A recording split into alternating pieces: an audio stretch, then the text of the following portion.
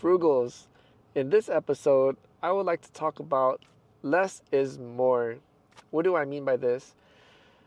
I notice a lot of bums, not homeless people, but I'm talking about bums. These people, they hoard and they are inconsiderate, and they have a lot of stuff, not just people on the streets, but in their cars, in their vans, even in their apartments or in their homes. They just have a lot of tons of stuff. And there are inconsiderate people that don't take care of themselves, not even the temple, the body that the Father of Heaven has given them. And it's horrible. And I call that the bum mindset. I'm not talking about homeless people or people that are in need or considerate and they take care of themselves. Because a lot of people that hoard, it reminds me of King Solomon when he said, "Vanity, oh vanity," because they collect a lot of stuff, but do they use the stuff? Probably not.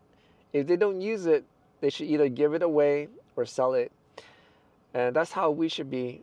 Minimalist. Whatever we get, use it. If we don't use it, just either sell it or give it away. And I know it sounds pretty harsh, but I see a lot of people on the streets, in their cars, in the vans. They just have tons and tons of stuff. Not all, but a majority. Because I can tell there are other people like me that are in the car, but we're trying to get organized, be minimalist. Whatever we got, we use it. Don't waste space, don't waste things, and just use what we can and use the most out of it.